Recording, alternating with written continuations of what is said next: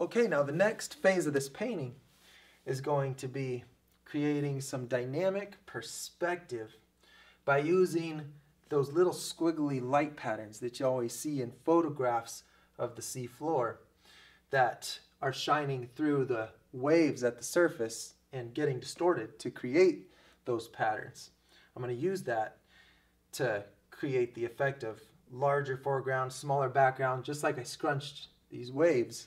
The color I'm going to use, I think I'm going to use this one here, this really light yellowish green. You can see that I took this one here, that is my yellowest green that I used on the surface, and added even more white to it. My brush stays real wet for this technique, so I'm just going to have my towel and my water handy the whole time as usual. And this paint is also going to be fairly watered down. So I'll just put a little line in here, watch.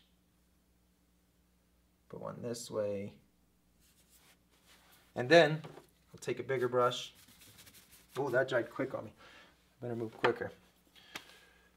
A little more paint, a little more water. That one still looks all right though. I'll do it again. Now with this technique, you want to interrupt, you want to overlap and make lines interrupt each other. So I'll do something similar to this one right next to it, watch. Like that, and then I'll take this and I'll just feather it like this, a little bit, not too much. I don't want to do it too much. What I want you to notice about this is that I scrunched my zigzags up here a lot more than I did here. You see, I was traveling downward a lot more as I was near the bottom of this picture. I was going sideways a lot more as I was near the top of this. So I want to try to be uniform in that way across this whole area. By the time I get up here, I want to be doing mostly horizontal lines. When I'm down here, I want to do a whole bunch of lines like this that have a lot more vertical movement to them.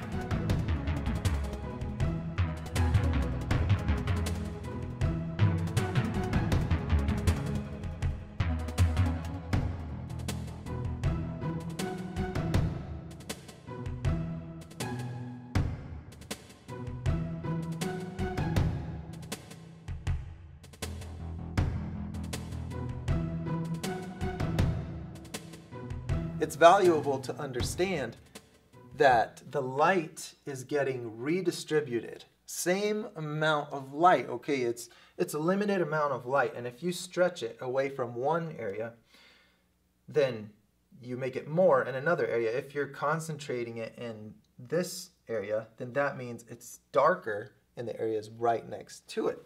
So it's just like that polyester webby stuff you put all over your porch on Halloween. You stretch it apart and you have strands of it that are more concentrated, and you have empty space in between where it's going to be even darker than it would have been. So I naturally have darker areas in here because my gradient is not perfect. It didn't need to be perfect. So I'll identify the darker areas, and right next to those areas I'll put my brightest lines.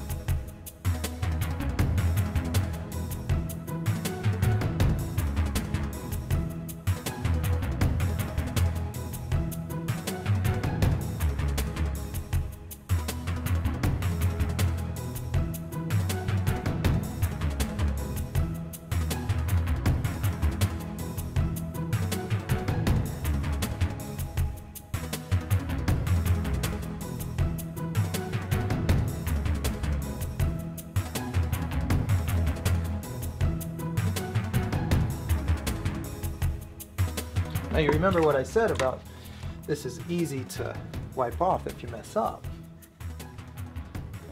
So I really don't like the way this circle looks in the front anymore. I tried turning it into a big highlight. Didn't work. See, so this paint is very easy just to wipe off with water and a towel.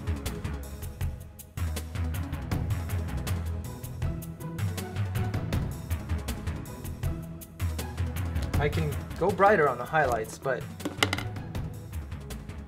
I want to do that with caution. So same color here, now I'm just adding pure white to it. I'll just put pure white on that edge right there. Now if I put a lot of this, then my seafloor is going to start looking equally as bright as my sky up there. That's never going to happen. So if I have a bright sun in my picture, I don't want to make these highlights just as bright, but if I use real small amounts, then I can get away with it. So maybe just in that one little spot, I use that bright white, which is still mixed with the green. It's just the brightest white that's in there. Maybe some here.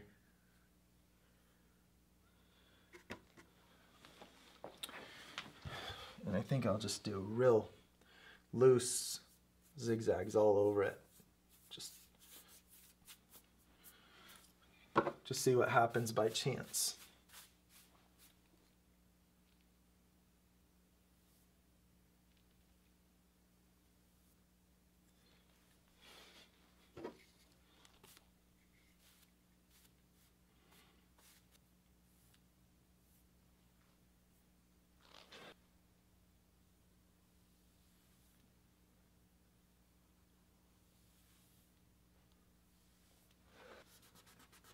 Doesn't even look good anymore. I'm just gonna get rid of it.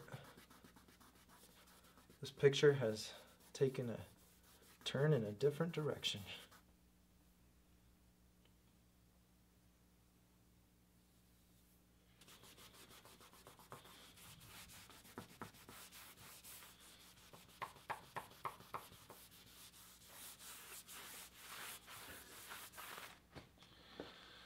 Hi everybody. My name is Joe Cornelius, and I struggle with perfectionism. I admit that I'm not in control. I just stare at it and then I think, oh, it'd look cool if I made a little line right there. Why would it look cool? I don't know. It just seems like it would.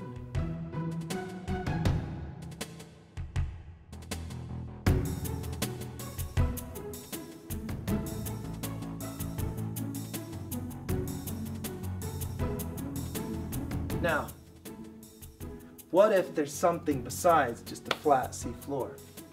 I'll show you how to bend this around a three-dimensional object that's down there on that sea floor.